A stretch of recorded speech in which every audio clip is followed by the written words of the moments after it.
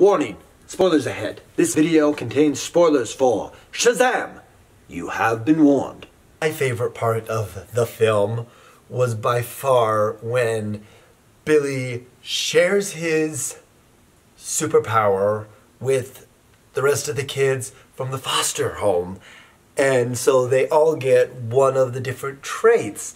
And that was just a really, really cool, fun moment to see them become superheroes. And so you've got all of these kids working as a team as superheroes. But even before that, though, these kids were like really, there's an underlining theme of family here. Like these kids, they become a family, and when Billy's in danger, they go, like, Billy comes to help them, and then they go to help Billy.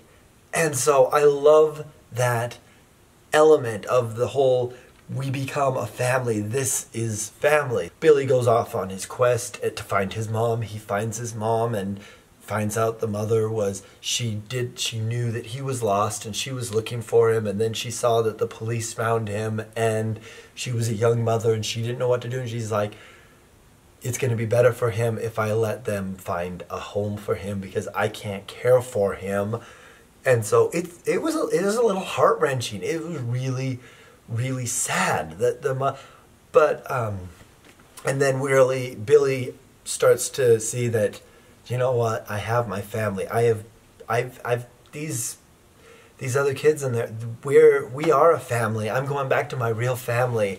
And so it was sad that it was like such a letdown for him when he found his mother. And I can't even begin to imagine if you were a foster kid and you trying to find your parent and then have such a letdown experience when you finally found them.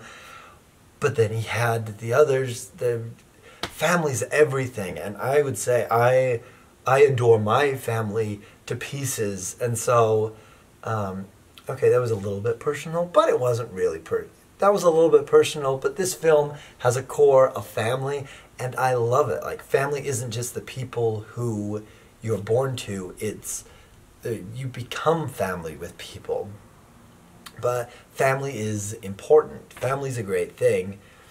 I have to say, a favorite moment of mine, I thought it was so funny when Freddy's version of Freddy is a superhero, he's out, and you've got his bullies on the Ferris wheel, and the Ferris wheel is coming down, and Freddy saves them, but he saves them with wedgies. Earlier in the film, you found out that the bullies gave him a suitcase wedgie, so for him to save them with wedgies, I thought that was really funny. I don't know, maybe I'm a sick individual, but I thought it was just desserts. That was great. That was a great moment because he still saves them. But like I said, the key to this film is just the kids, and even the actors playing the adult versions of the kids. It was fun too.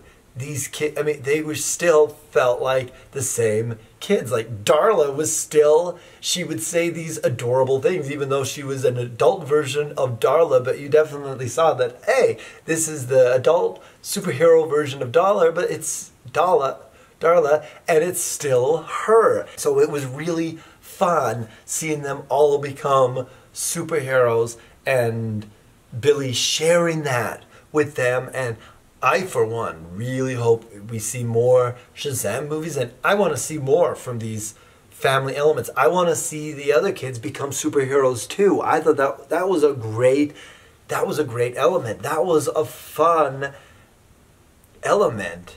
So let's see what they do with these Shazam movies. For once, oh, I forgot to say Shazam. Just making up for lost Shazams. But I, for one, would love to see more of these films. Apart from Wonder Woman, this is probably the first time for me where I've seen these DC movies and I was like, I want to see more of this. And this film was It was great from start to finish. And I'm going to go out and say this is my favorite of the films in the DC Extended Universe by far. Great film. And that's the Pope's perspective. Shazam!